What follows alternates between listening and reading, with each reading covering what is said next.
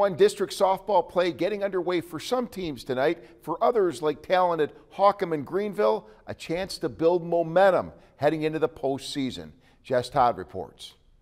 You'd have to go back more than 2 years to find the last time the Holcomb Hornets on the softball field had a 3-game losing streak, but that's where they found themselves entering today. Big challenge against the Greenville Bears. 12-5, playing some of the best teams in the state. Holcomb head coach Matt Casper said he backloaded their schedule after back-to-back Final Fours to get ready for the postseason. So how would the Hornets respond to 3 tough losses? An offensive explosion. Molly Lemmings and Jules Gurley both reaching the wall, but Greenville brought their bats to play too. Mackenzie Hill off the wall. Michaela Hill almost sends one over the wall and into your living room, inches away from a home run. Michaela also dealing in the circle, but Holcomb's offense today was an unstoppable force. Ella Lemmings' hard grounder brings in a run. That'll fire up the bench. Chloe Hendricks back up the middle. The Lemmings duo comes across to score. Everyone joining the party, especially Jasmine White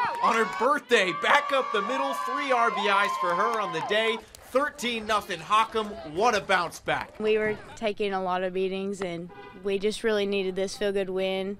And a lot of us have been struggling up at the plate, and this really helped us. Just a good way to hype us up and get us ready to go. Our team works very good together, and we're just going to all combine at the end and get it back to state where we need to go. It has to be everybody.